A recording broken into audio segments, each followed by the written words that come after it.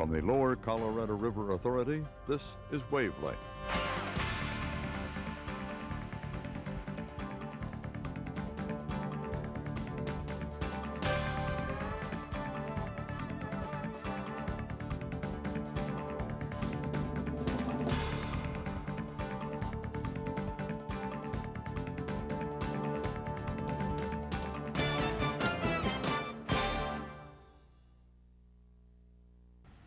Hi everyone, welcome to the July edition of Wavelength.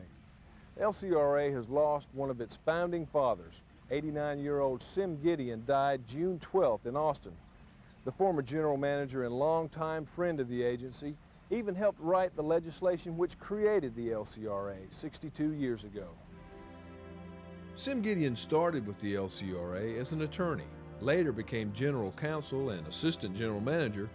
Then he became LCRA's third general manager in 1956, where he stayed until his retirement in 1973. Under his leadership, the LCRA doubled its electric generating capacity by building a gas-fired generating plant in Bastrop, which would later bear his name. He was a longtime friend and advisor to President Lyndon Johnson and worked with him in the late 1930s to secure the financing for the construction of Mansfield Dam, which created Lake Travis and became the principal tool in controlling floods on the Colorado River. Mr. Gideon sat down with General Manager Mark Rose in 1994 for what would be his last television interview. He talked about the history of the agency and its tremendous effect on the growth of this region. And he had some advice for current employees. If you were talking to an employee today on their first day on the job, what would you tell them? I'd tell them to stay with it.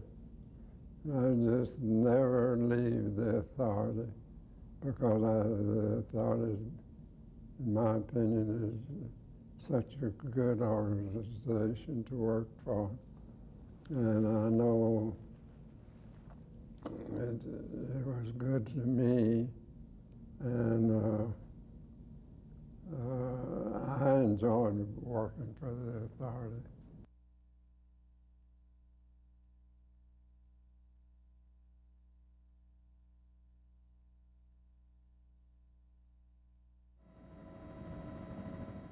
We hear a lot these days about growth along the I-35 corridor between Austin and San Antonio. And right in the middle of that corridor is the city of San Marcos. There has been tremendous growth in San Marcos, which means a sharp increase in the demand for electricity and other city services. San Marcos Utility bought this substation from the LCRA in 1994. It serves the downtown area and needed a major overhaul to handle the new load. There's been a growth spurt in here. All that's been coming into Austin. Housing is cheaper here than it is in Austin. We've had a load growth with everything from apartments and houses to the new super Walmart. We were up to where in the summertime in the peak load area, it was sometimes questionable if we were going to be able to make it to the next day. This takes the worry out of it. There was a need to upgrade this station and do some work. There was a need for maintenance, and LCRA crews from the TENSCO department, including engineering, including the construction under Roy Holston, maintenance Sammy Niesner, all those crews came together, various ones at different parts in this project, along with the crews from San Marcos, which is also important, and worked together to upgrade this station. And it's been a very good project. We've done it in under time, going to be under budget, so it's been a good job. Coordination between San Marcos crews and LCRA construction and maintenance crews allow different phases of the work to be done at the same time, saving the city a lot of money. When we bring in a mobile transformer, that enables you to de-energize the equipment. While you got it de-energized, if you can do as much of the work as possible, it'll save you a lot of money. If you have to bring it in a second time to perform maintenance or perform construction, you almost doubled your cost. All of the equipment upgrades and maintenance was completed at the substation just in time for the hot summer days coming up. Back at the May meeting, the LCRA Board of Directors passed the business plan and operating budget for fiscal year '97, which started July 1. Now, this is the first budget passed under the new lines of business structure here at the LCRA. The $487 million budget is 3% lower than last year's budget and maintains the freeze on electric and water rates for the 5th year in a row. This budget is very different from past budgets because of the restructuring of the LCRA into 4 separate but interdependent lines of business. This move is designed to help meet the challenges of deregulation and increased competition in the utility industry. The lines of business are GenCo, TINSCO, WaterCo, and Community Services. GenCo, which is the power plants that generate electricity, also generates about $310 million in revenue for the company. TINSCO, which transmits and markets that electricity to our customers, produces about $125 million in revenue. WaterCo, which manages water resources, hydroelectric generation, and provides water and wastewater services to our customers, produces about $27 million in revenue for the fiscal year. And the 4th line of business, Community Services, which provides parks, environmental services, and economic development assistance to communities in our service area, is funded largely by revenue from the sale of electricity and water, but it does generate some $4 million a year from grants and other fees. Very clearly, when you go back to the LCRA Act, it intended utility operations, electric and water, to help pay for the community development activities, the community services activities. That's the way the thing was set up in 1934, and it still functions that way. This is the first time when you go to the first set of numbers in the business plan that you really see this is what GenCo does, this is what TINSCO does, WaterCo. This is how much money they produce that's used to fund the community services or the capital program. It's so clearly laid out, and really for the first time and the best time that I can recall. And it's right there in black and white for anybody that wants to look at it. All 4 lines of business receive and now pay for services such as accounting, legal, human resources, and payroll, which are provided by the Corporate Services Division. Well, they say necessity is the mother of invention, and that's certainly proving to be the case here at Tom Miller Dam.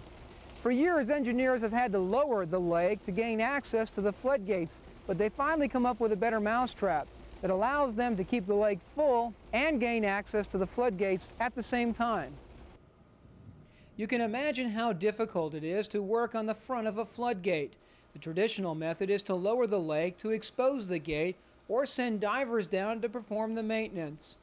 About a year ago, LCRA's hydro engineers began looking for a way to do it easier and faster. They found the answer just downstream at the Smithville Railcar facility. We've actually bid on this job internally, and we're able to beat all the outside contractors, and we're able to get the job. The goal was to build a floating bulkhead that could seal off the gate without taking the lake down. And you have a dam gate. This be the particular one, be like at Starkey. Then it drops back off to the river. Right there, at each end of these dam gates, they have what they call concrete pier noses. And what we're going to do is we're going to have this is going to be a barge. It's going to be made up of 4 sections. Consequently, the lake level is like this. These things will just barely float above the water. Once we get this in place, then we will de-water this area here. Then we can take this dam gate completely out. Now the floating bulkhead will serve to hold the lake back. Construction on the bulkhead started last fall and arrived at Tom Miller Dam on June 11th. This thing here is 60 feet long, and it's 4 feet high, and a little over 2 feet wide. And it's full of air. It has all these air compartments in it, so that when you put it in the water, it'll float. Now there's one over there in the water, and you can see that it's floating.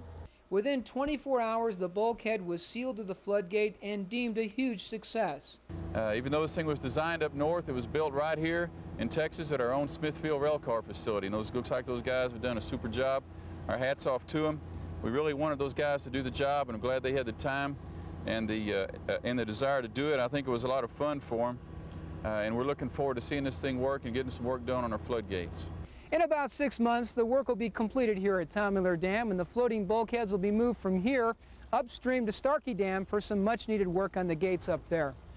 Well, right now it's time for another edition of Around the LCRA, and this month we head downstream to the Sim Gideon Power Plant, where Larry Hendricks picks up the story.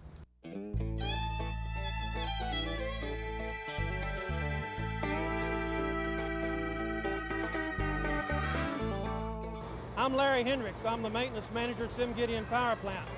Behind me you see a tour group that is here today to commemorate 30 years of service in the LCRA system. Sim Gideon Power Plant came online in 1965, and here today in 1996 we're having a celebration of 30 years of continuous service. We're having tours to all of the neighbors and all of the people in the communities and anyone else that wanted to come here to look to see what we've done over the last 30 years and to see how we plan to do other things out into the future. One of our focal points is the new controls project for unit number 3. We've spent a lot of money on that particular project from September of last year until now. It is now up and running. It is making LCRA money, and it is doing a fine job. It's just the plant itself. It's incredible. And the changes with the new technology now are just unbelievable. It's wonderful. More importantly for Bastrop, there's 75 employees here, and plus the recreation of the lake, and it's been a very important part of our community since 1962 when it was built. It's really impressive to see this plant here and being 30 years old, that it's so nicely kept. You're welcome to come by anytime. We'll always show you what we've got going on here. We're very proud of the plant. It's a clean plant. It's a very productive plant. We've got a lot of very cooperative and enthusiastic people who like to work here. We'll see you next time. If you operate a boat in Texas this summer, you can expect to see a stepped-up presence of law enforcement officers on lakes all across the state. The campaign will run from Memorial Day to Labor Day and involves the cooperative efforts of the Texas Parks and Wildlife Department, the Department of Public Safety, Texas Alcoholic Beverage Control, the LCRA, and local law enforcement. The 3 issues that we will be pushing this summer are: first, that BWI, boating while intoxicated laws, will be strictly enforced. Secondly, that life jackets save lives. And thirdly, that personal watercraft are involved in far too many accidents. We want to send a message in Texas that we've got safe lakes, that it's great to be out with your family and friends boating on our waterways, but we don't want you drunk. We want you to be safe. We want you to be thoughtful for your fellow citizen. Far too many Texans are injured as a result of people not worrying about their neighbor. And so you're about to hear of a plan that is going to be tough in its nature, but designed to do one thing, and that is to take drunk drivers off our lakes and to protect innocent people so they can come and enjoy themselves. As someone responsible for managing the lake, and I'll speak for everybody who's managing a lake in Texas today, is that the boating issue, the safety issue, has gone on far too long. The approach in the past has been far too piecemeal, and it is really time that there be a statewide effort.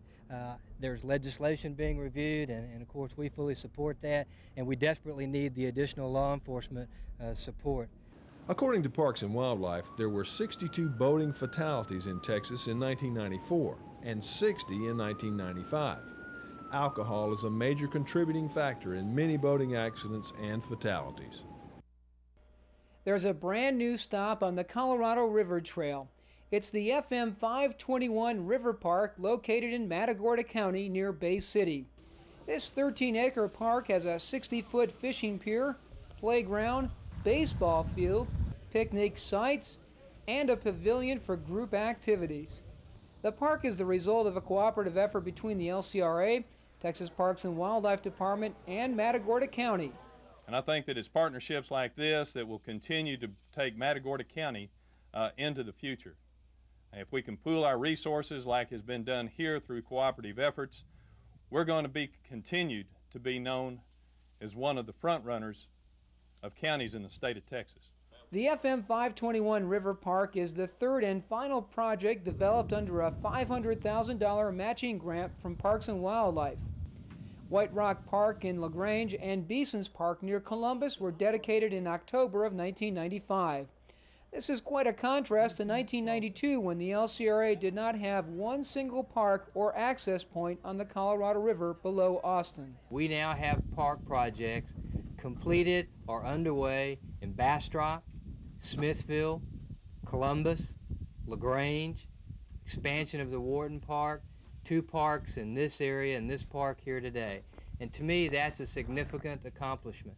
We weren't sure how we were going to get here, and it took a lot of creativity to get here. Each one of these parks, in a very short period of time, from 92 until today, we've gone from a thought to having some type of facility and a good partnership established with each one of the counties in each one of these areas. And that is from San Saba. I left out Burnett and San Saba and some other places where we've also done some river and projects. Now we need to begin to talk about what these parks can all become and how each one of them can be made better and how there is a different round of improvements that can be made. Since the beginning of the Colorado River Trail in 1992, the LCRA has been involved in the development of over 30 parks in the 10-county district from San Saba to the Gulf of Mexico. And there are several other park projects currently underway.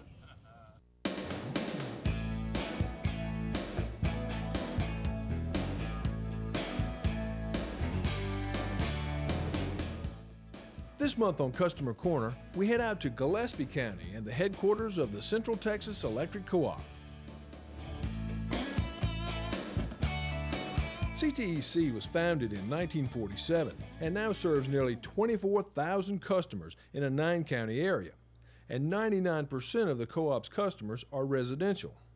CTEC now has 120 employees. Bob Lott has been general manager of the co-op for 5 years. He came up through the ranks, spending 7 years as financial officer and assistant GM. He says the Central Texas service area is really growing. The co-op is booming with growth. Gillespie County and Kerr County and Kendall County, the southern half of our service territory, has experienced the biggest boom. Last year it was approximately a 10% growth in that area. System-wide it was almost 5%. In order to keep up with this growing electrical demand in the area, LCRA is building a new substation in cooperation with the City of Fredericksburg and CTEC.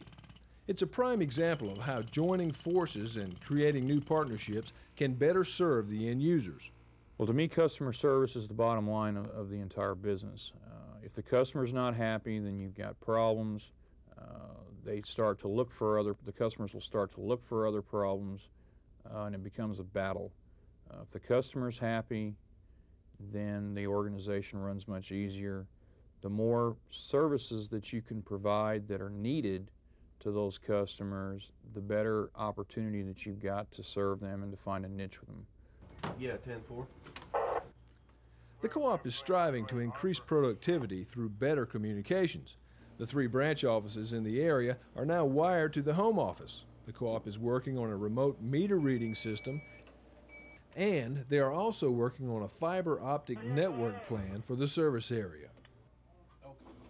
This new electronic mapping system makes updating changes to the electric distribution grid as simple as a click of the mouse. Before, it would take us approximately about a year to update our milers. Now we have our information is given to us, and we put it on the computer and it's updated.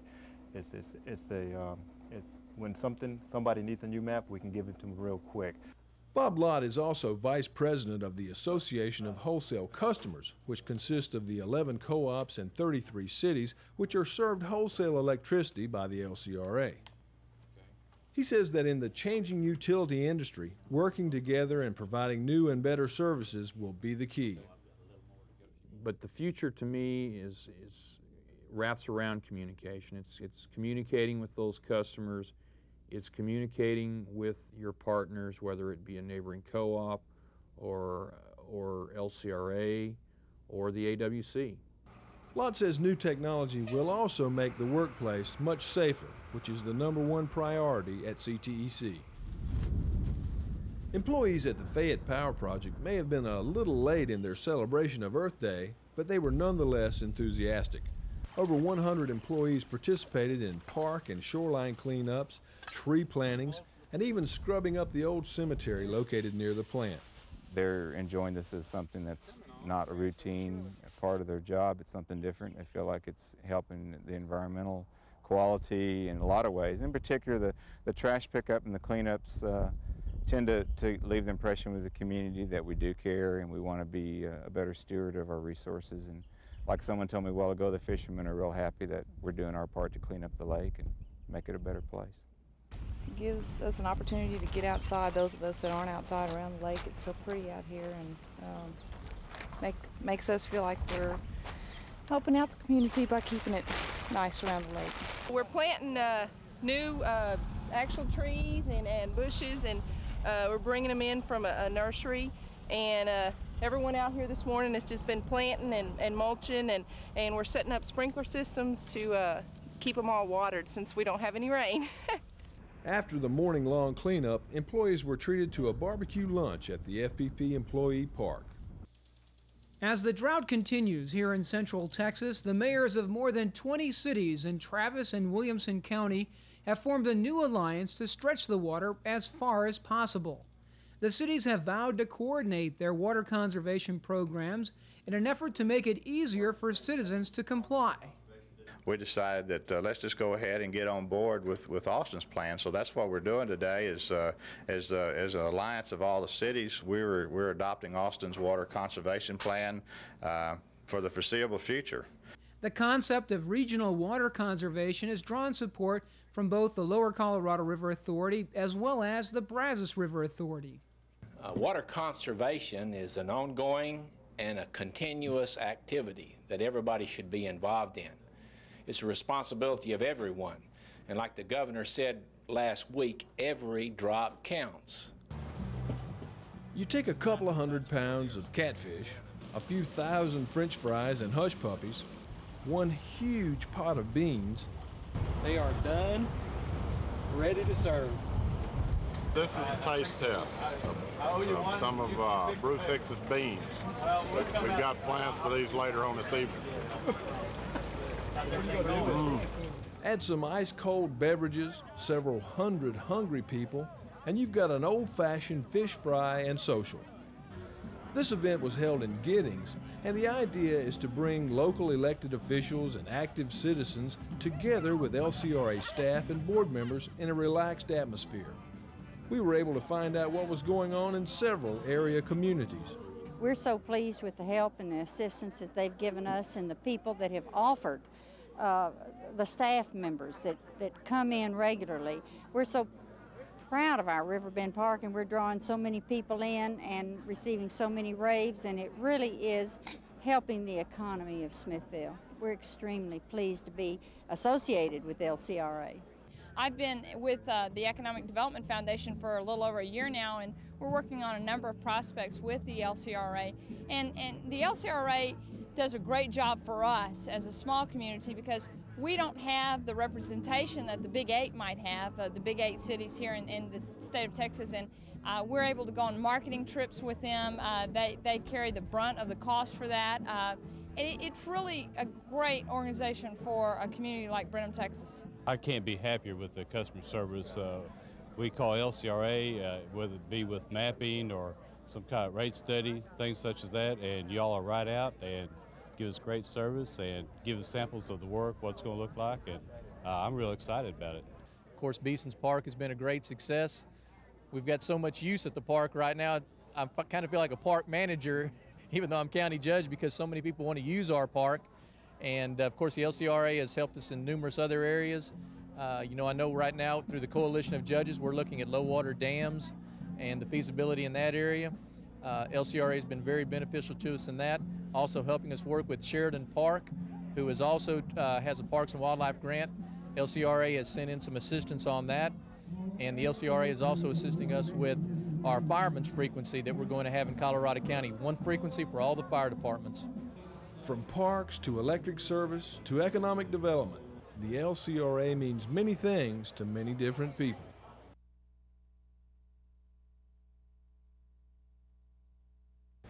Too many people and too little water. That's the story that many people are telling these days out at Lake Travis. You know, the sailboaters are mad at the power boaters are angry at the jet skiers, and many fishermen are perturbed with them all. Meantime, the folks who control the lake say everyone just ought to take a deep breath and be thankful they get to use it at all. TV24's Greg Grugan is standing by at the lake this Friday to tell us more. Greg? Well, Bob, I'm told that recreational satisfaction here at Lake Travis is at an all-time low. Now, the people at the Lower Colorado River Authority say it's not the lake's fault. It's doing exactly what it was built to do. Boating on Lake Travis. Many Central Texans think it's their birthright. But what fewer and fewer seem to understand is that recreation was never what this 66 miles of flooded canyon was built for. Flood control and water conservation are the primary purposes of Lake Travis. With boat numbers rising and lake levels falling, there's no better time to remind folks of the basics. That lake doesn't have a flat bottom and it doesn't have parallel sides. It's not a swimming pool. It's a great place to store water.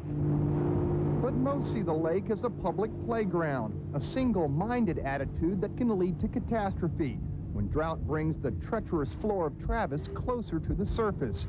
Add hundreds of new sailboats, jet skis, and power boats, throw in thousands of fishermen and swimmers, and the formula becomes even more volatile. The terrain has changed. There's more sandbars up, more hazard spots. LCRA rangers like Janice Temechka know that the danger rises as the sun goes down. That's because boaters can't avoid what they can't see.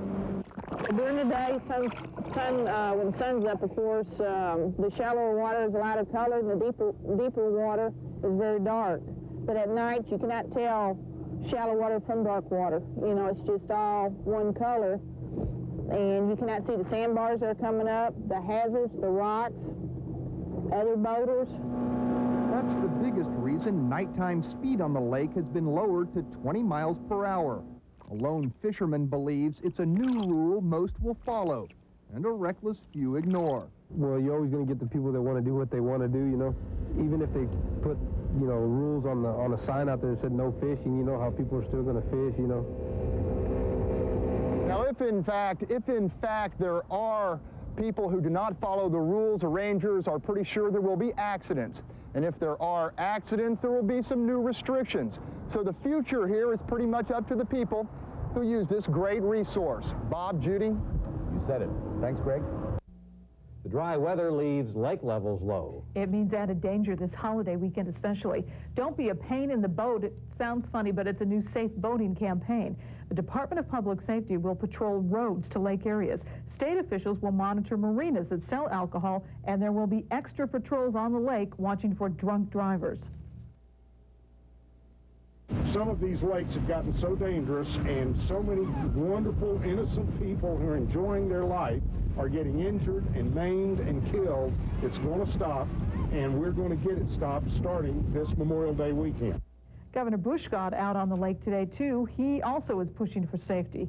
Last year alone, 66 people died here in Texas in boating-related accidents. Well, that's it for this edition of Wavelength. Thanks for watching. We'll see you again next time.